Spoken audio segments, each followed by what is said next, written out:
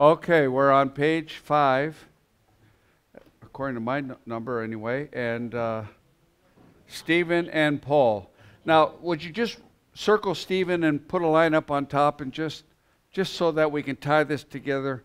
What you have in Stephen, who's the first martyr of the church, he's fulfilling his divine must.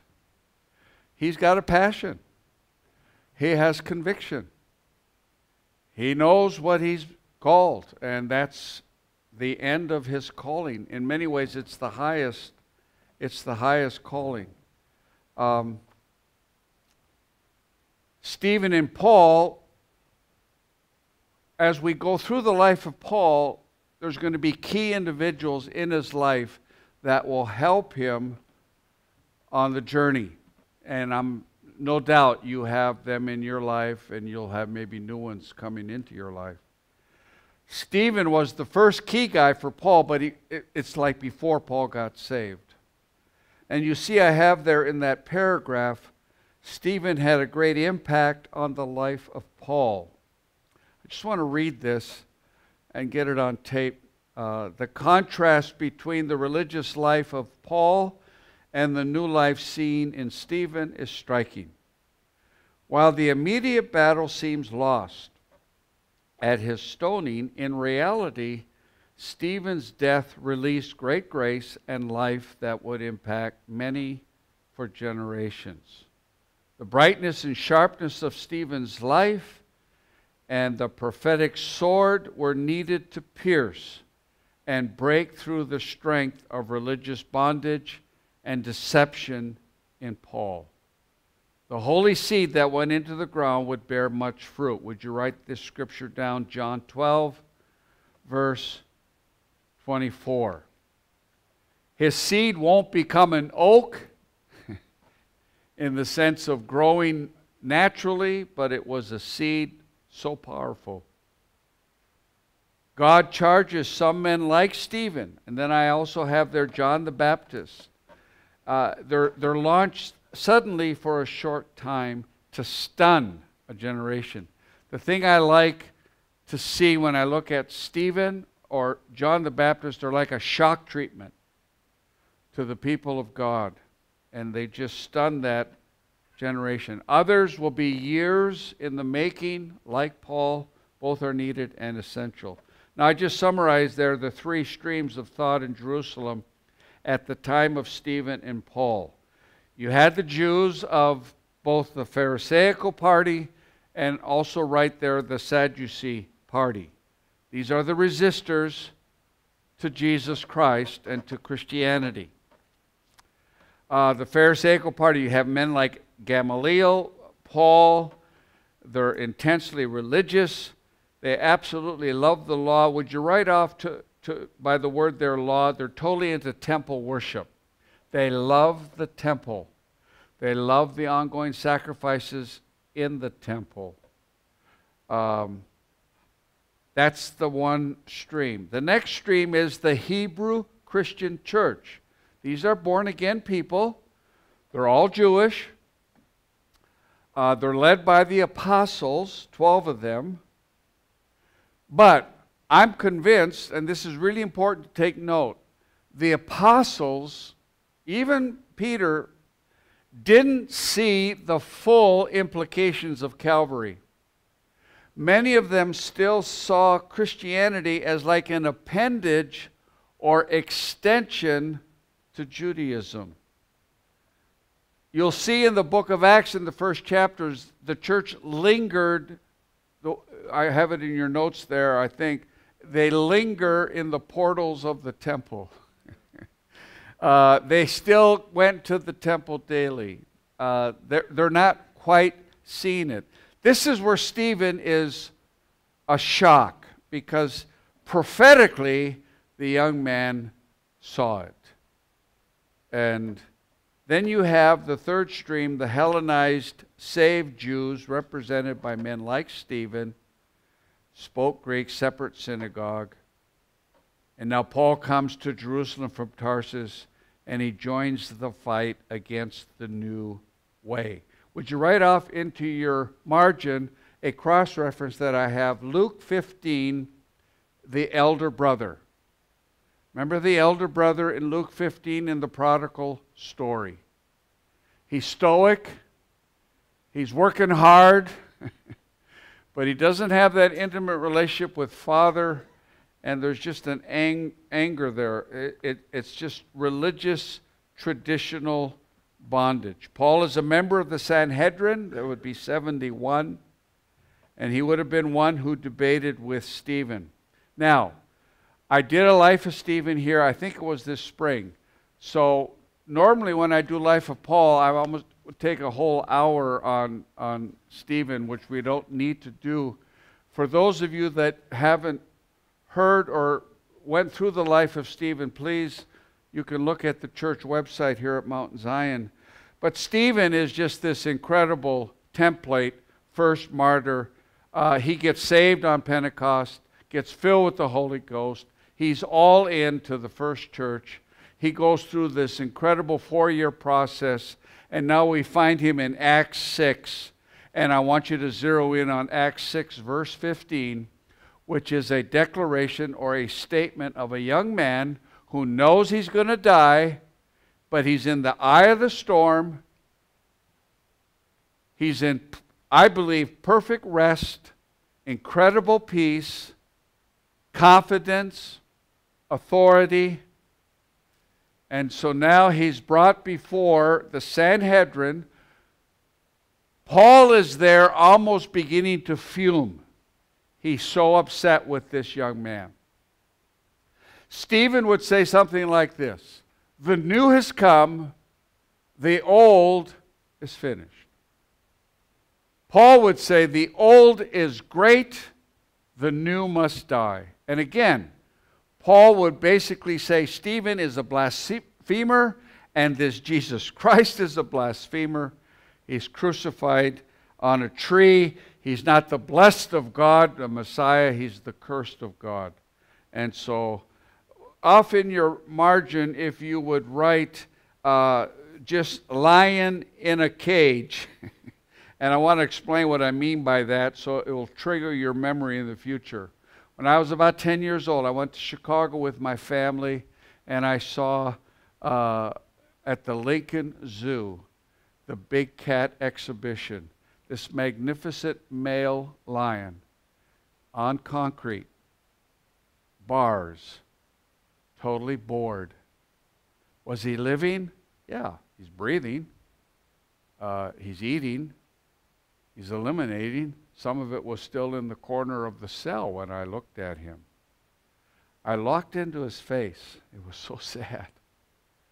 And I realized now, in the framework of what I'm trying to bring here concerning the importance of Paul, remember now, man, message, and method. Either the lion was once free and he was captured, and he lives with a painful memory of what could be.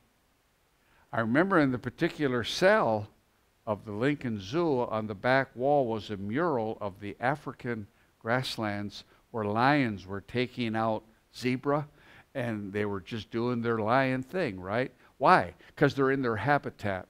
They're fulfilling their instincts. They're fulfilling why they were born. He's the king of the jungle. Come on. And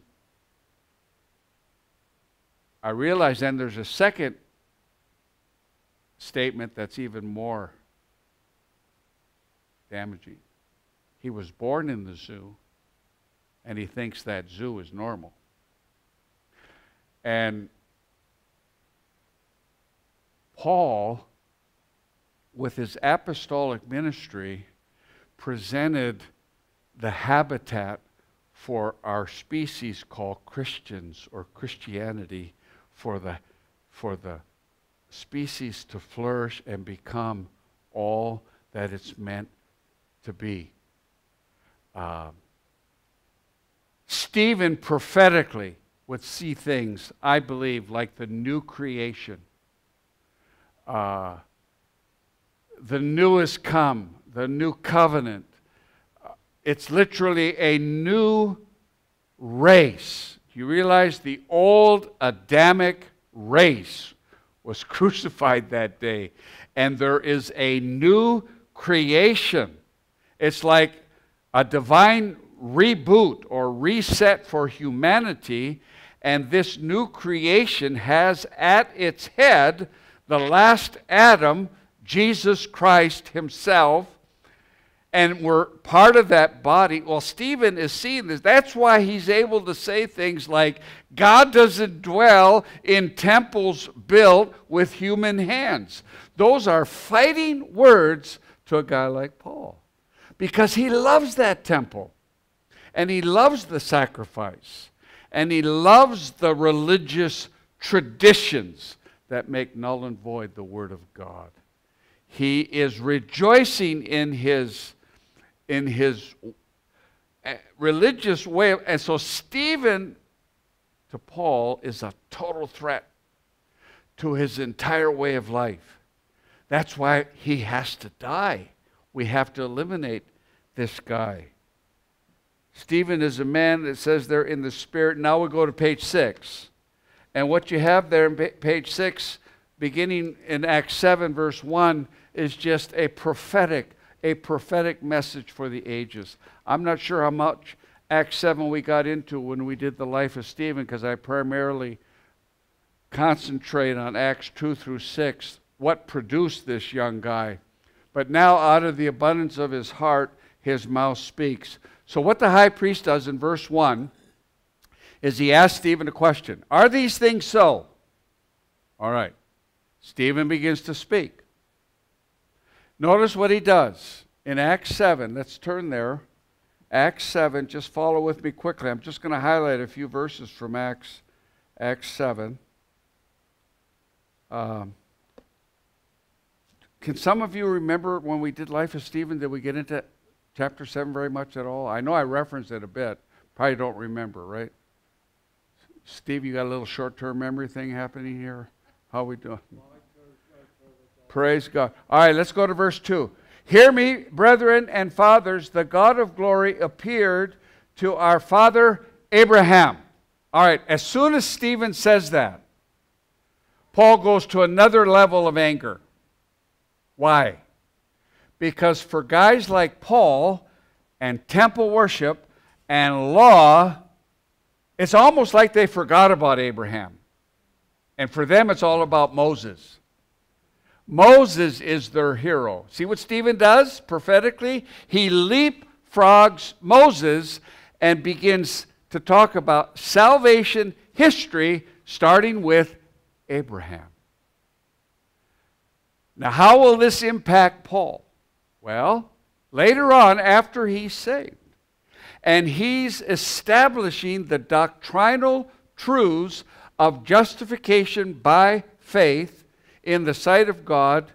In other words, how do you and I get righteous in God's sight? Would you agree with me, please? That's a big deal. We better get that one right, because if we mess that one up, we're in serious trouble. It's called hell. God rejects. Remember the guy that, just a parable, how'd you get in here? You don't have the right clothes on, and you got to leave, right? So, where was I? Senior moment. Rocky. Praise God. This is being taped. What was I talking about? Justification by faith. Paul is commissioned apostolically by heaven to set that doctrine into the church for centuries. When Paul illustrates practically how justification by faith works, who does he go to? Abraham. Romans chapter 4. Abraham. Galatians chapter 3. Where did he first get that? Well, he actually got it, even though he didn't realize it, from Stephen. And so then Paul will say, wow, God never did make people righteous by the law. God always has saved people by grace and faith. And Abraham believed God, and it was reckoned to him as righteousness. And so Paul is very clear later on. To me, this is so stunning. I hope you can see it. He's so clear on the actual purpose of the law, and it's not what you think. Well, Stephen is there boldly declaring he starts with Abraham, even though he knows it's going to get him killed. He's just so courageous. There's a key thing in verse 3 I want to bring out.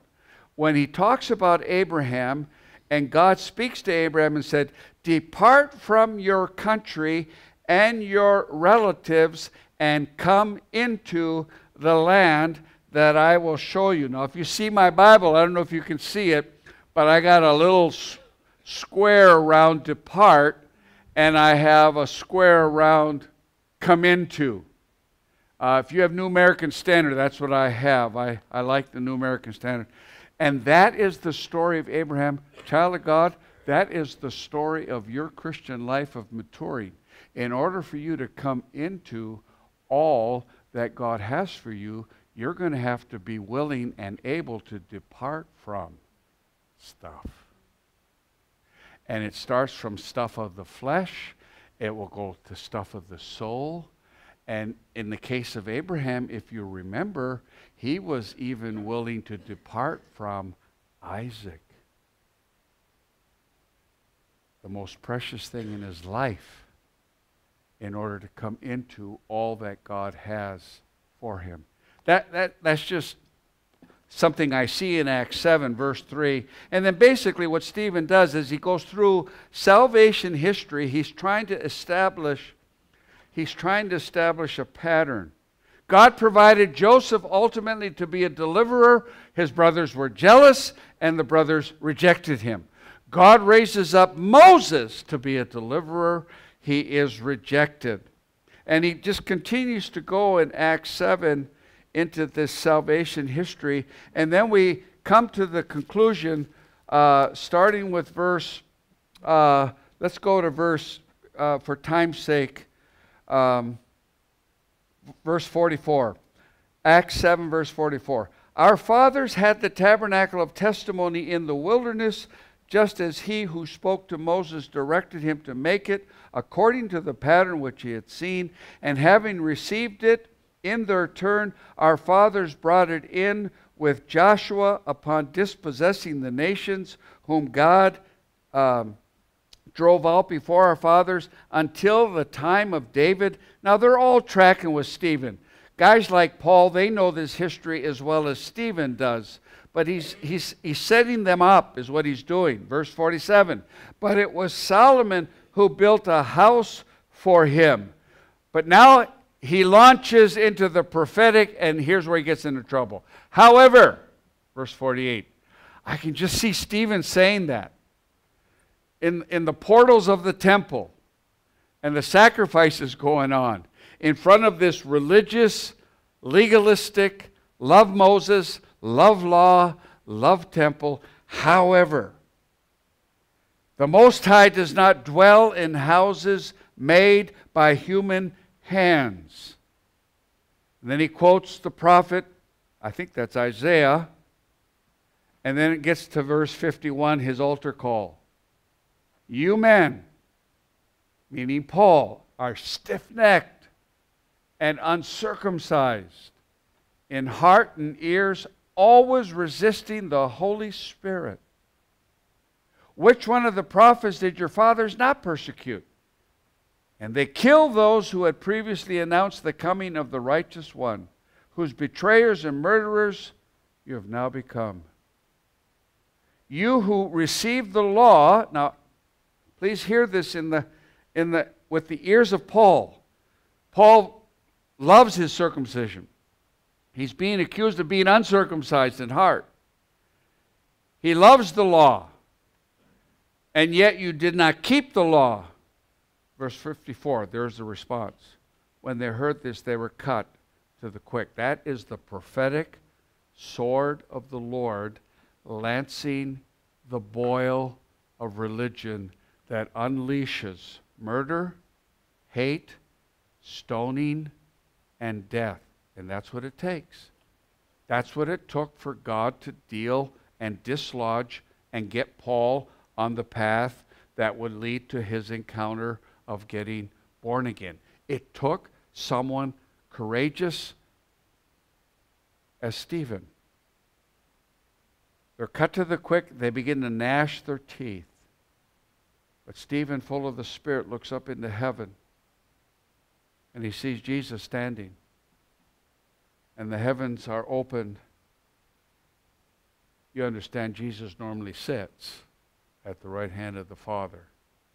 He now stands to receive his precious Stephen, who's almost like enacting out another kind of Calvary. Death. Death of the innocent for the incredible guilty that are in front of them. And they begin to stone him, brothers and sisters. Incredibly painful. Bones break. Stuff comes out of stuff that shouldn't be coming out. Your bowels begin to open up. You fall to the ground. You're gasping for breath. And out of the abundance of his heart, his mouth is still speaking. I see the Lord. I see the Lord. Paul says, no, that's false. That's not the real God. They stopped their ears from hearing this young man.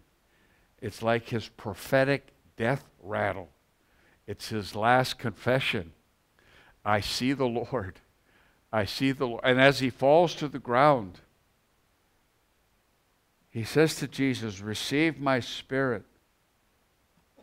And the very last thing out of his mouth,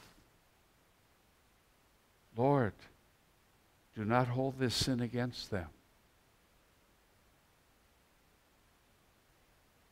Father, forgive them.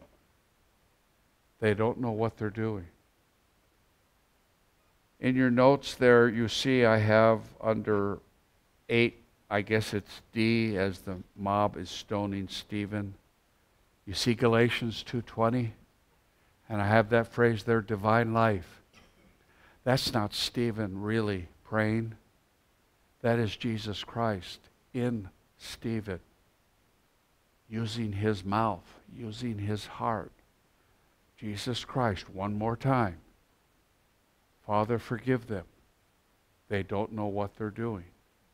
Precious in the sight of the Lord. Write it down right there. Psalm 116, verse 15.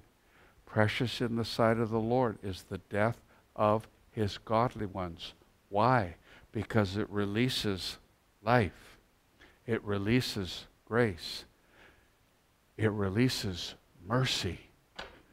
And heaven is looking at this. Angels are looking at this. This is the first martyr. And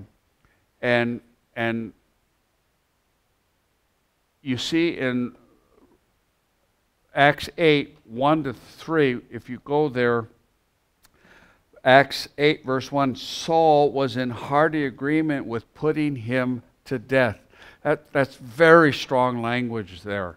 It's like he's all in. It's like he's just filled with this religious murder almost, hate, zealousness. He's all in, hearty agreement. Paul's first relationship with the church was he persecuted the church. He's the only apostle that had that distinction. After Paul got saved, over the years I've read different things.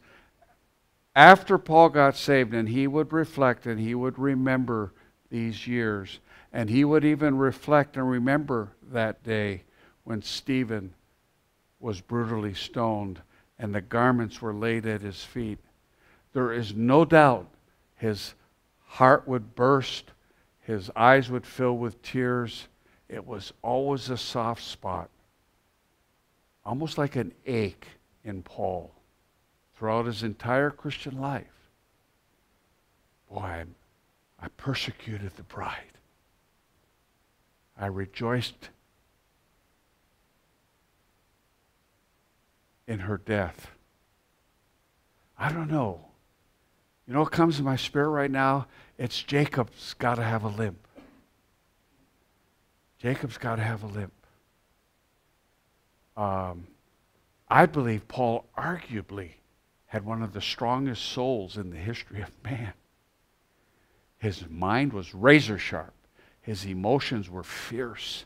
His will was like stone. And God had to break that soul. We'll talk more about this tomorrow. And the Lord has to break us. And sometimes we break hard. And we hang on. And we try to save that thing when God's trying to break it. More on this later tomorrow, but who's more dangerous to the cause of heaven? Judas or Peter? Peter by far. He'll try to prevent Calvary. Judas, he's promoting Calvary. Because Peter needed to be broken. He had good intentions, but they were soulish. Your soul is a very, very subtle enemy to your life in the spirit. Far greater than your flesh. That's pretty obvious. But how do you know when you're in your soul versus your spirit? That's a fine line. That's why it needs to be broken. I got to finish up. Praise God. It's your fault. It's not my fault. Where was I? Help me. Rocky. Lord Jesus. Paul's first relationship with the church was a persecutor. 1 Corinthians 15, verse 9. Galatians 1, verse 13 bring this out. You see there, Paul's persecution of the church was a source of pain after conversion. 1 Timothy 1, 12 to 14. You can read it. Now here's Chuck's confession time. Here's what I used to preach years ago. Acts 7. Stephen's death, is that Paul left the scene. He went home, wherever he lived. He's under this massive conviction, and he comes to this realization that his religious way of life could never give him the ability to pray like the prayer he just heard. Forgiveness after a brutal murder. And so he was under conviction, and the seeds of repentance were planted. The Lord rebuked me one time and said, "That you're about it might preach good, but you're about as off as you can get." Actually, in reality, what happened is Paul's hatred for Christianity and fear of Christianity went to a whole nother level of persecuting zeal. Verse 1, and on that day a great persecution arose against the church in Jerusalem, and they were all scattered throughout the regions of Judea and Samaria except the apostles. This is an amazing thing. You got to do the math. Do you understand how big the Jerusalem church was at this time? At least 10,000, maybe more. And when this persecution, which is pretty severe, is finished, the whole church is emptied, and you got 12 apostles looking at each other. We need a new church growth program. Quick! What are we going to lead? Persecution. The church is emptied. Look at verse 3. Saul ravaging the church. That's related to like a wolf. You can think of the term like a rabid mad dog. Ravaging the church, he entered house after house, dragging off men and women, and he would put them in prison, and he was hearty in them being put to death. Now what it does then is that the rest of Acts 8 zeroes in on Philip. And Paul kind of disappears from the narrative, drops out of sight. And Acts 8 is this wonderful story about Philip and revival in Samaria and people getting baptized with the Holy Spirit. It's also a story about Simon the magician who tries to buy the power of God with money, and Peter rebukes him. And then we come to the end of Acts 8, if you'll look at that, when it's kind of, we're talking about Paul, and then we come into verse 1 of Acts 9. Now Saul, still breathing threats and murder against the disciples of the Lord. Church, I want you to keep remembering, write this in your notes somewhere. Where are we at now? We're on page 7. We're on page 7. Out of the abundance of your heart, your mouth speaks. Right, Adam? This is what's in Paul's heart. He's alarmed. He's looking at Stephen. Whoa! There must be more like this guy. We got to stamp this thing out. This is a dangerous movement to our way of life, which is temple, law, and Moses. And they had a zeal to establish that righteousness before God. It blinded them. They couldn't see it. And so Paul goes to the high priest and says, listen, give me authority to go to Damascus and keep rooting out this Christianity and stamping it out. And then if you look at the top of page 7, we have here what I call Paul's awesome conversion. Would you write above the word conversion, pattern?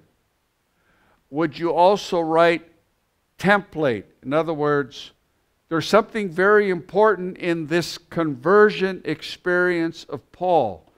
Let me explain why I believe this is so, and then I'll bring it into our modern day scenario. After the crucifixion of Jesus Christ, there are more verses in the New Testament, numerically, devoted to the conversion of Paul than anything else. Obviously, the Holy Spirit is trying to emphasize something. The conversion of Paul is mentioned 3 times in the New Testament. I want you to think pattern, apostolic conversion, apostolic conversion. You see on the top there, he goes from persecutor to an apostle. Someone who is advocating death to this Christian message now will become the #1 apostolic proponent of the true Christian message. Conversion is, write it in your notes please, water into wine, a legitimate, a substantial change that is marked by ultimately a change in lifestyle. Why am I emphasizing this? Because I think we got people in the church who are not saved. They haven't been converted. And that's a dangerous thing. It could translate even into some of our children or grandchildren, and I have grandchildren. And if you have an encounter with the risen, exalted Jesus Christ, can we start here? There's going to be a change. Boy, that's kind of weak. Are we tired or what? There's going to be a change. Did you change, Adam, when you got born again? Look at F.F. Bruce. No single event, apart from the Christ event, has proven to be so determinant for the course of Christianity as the conversion and commission of Paul. He wrote most of the New Testament. He established the foundational doctrines of the church. An 18th century writer, and I have a quote there. This is a really profound statement if you really ponder it carefully. The conversion and apostleship of Paul, when duly considered, in other words, this old-time theologian says, I want you to really think about this. I want you to really look at this guy. I want you to see this zealous, all-in, self-righteous, elder brother, total devotee to Moses, law, and temple worship, his Pharisaical way of life. It is the pinnacle. He's the guy that Jesus is talking about. In many ways, what does the publican do? Can't even lift his head, right? And he's just beating his breast. And what is Paul doing in the corner? Thank God I'm not like this reprobate. I mean, that's the blindness. That's the blindness of the veil that has dropped over your heart that Moses and the law do. And so here's what this guy says: the conversion and apostleship of Paul, when duly considered, is itself a demonstration sufficient to prove Christianity a divine revelation and true. Only the resurrected Christ, only the power of the grace of God could break through a nut, a religious nut that is as hard as Paul. This is what this guy is saying. Come on, consider this. Wow. Wow. And so what you have in Acts 9, 1 to 20 is Paul's conversion. But I want you to begin to look at Acts 9 now, and we'll just briefly touch on it, and we'll pick up our story, because now the Pauline seminar picks up some serious steam. Here he is going to Damascus, breathing murder. I love it. You know what heaven says? Heaven looks down. Now heaven understands Galatians 1:15. Hey, we separated that guy from his mother's womb. Heaven understands the truth of Ephesians 1:4. Hey, he's one of our chosen ones. Hey, we got this whole thing set up. We got this whole thing set up. So Father in heaven, now I don't want to over dramatically present, but Father in heaven look at the Holy Spirit, or say to the Holy Spirit, it's time. Go get him. Jesus, go get him. And a brilliant light explodes on that Damascus road. Paul is struck blind, but he sees Christ and he hears Christ, and it totally freaks him out. If you look at your notes, when the Lord reveals himself to him, it says, suddenly a light from heaven flashed around him, and he fell to the ground, and he heard a voice saying to him, Saul, Saul, why are you persecuting me? And he said, who art thou, Lord?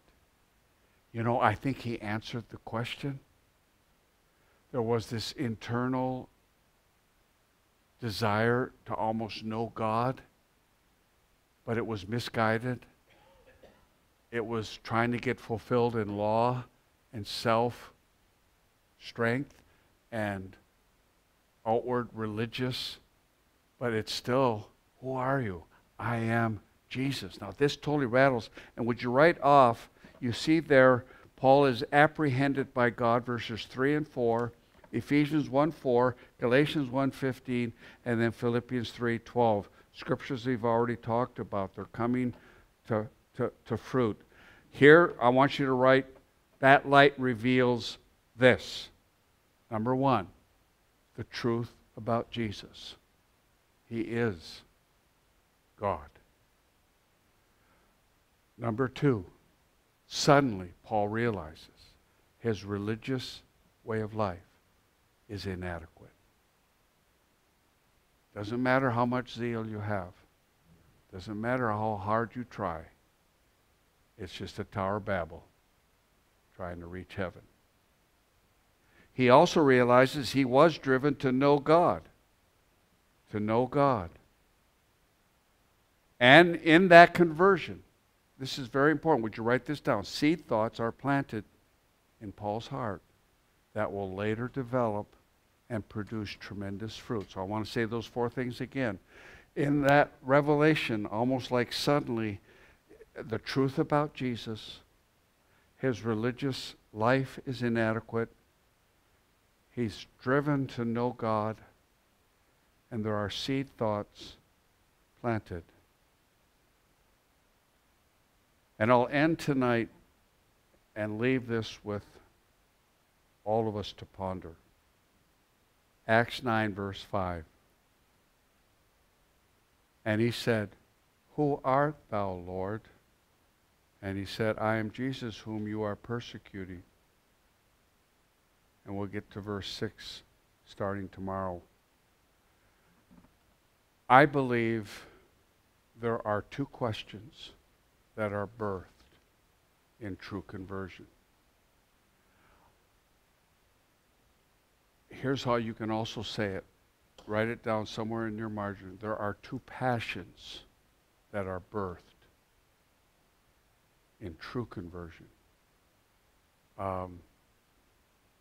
And if those two passions or two questions are not there, I believe we have an obligation to challenge people who may be thinking or believing that they're saved.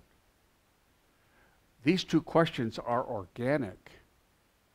They're just spontaneous.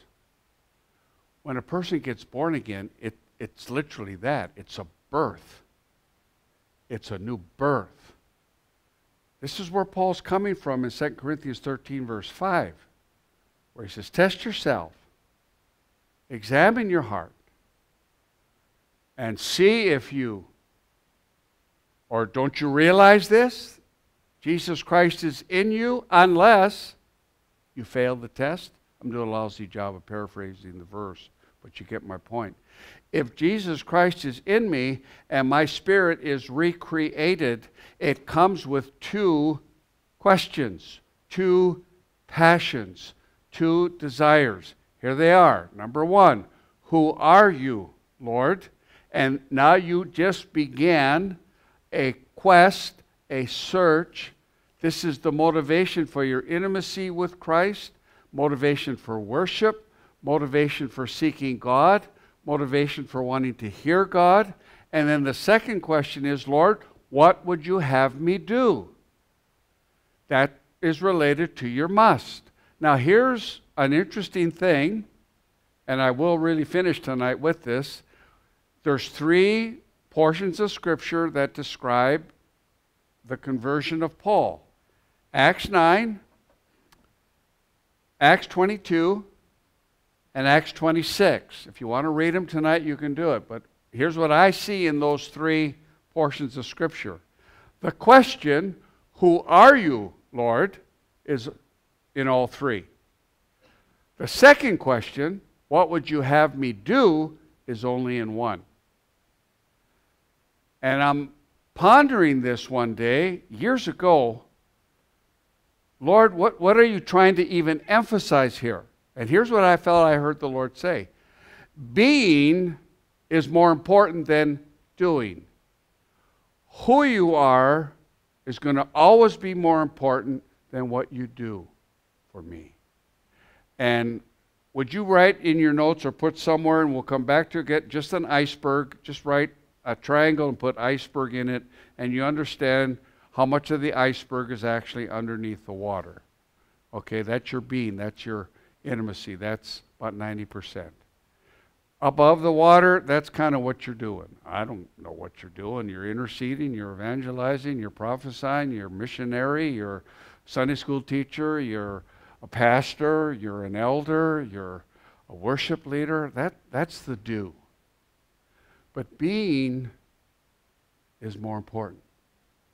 And out of that being, who are you, Lord? That's why Paul says, and this is a declaration of true conversion. Philippians 3. Are you kidding me? I was following it, a system, for 34 years. Then I met him. And the beauty of him, everything else is like dung. It's rubbish.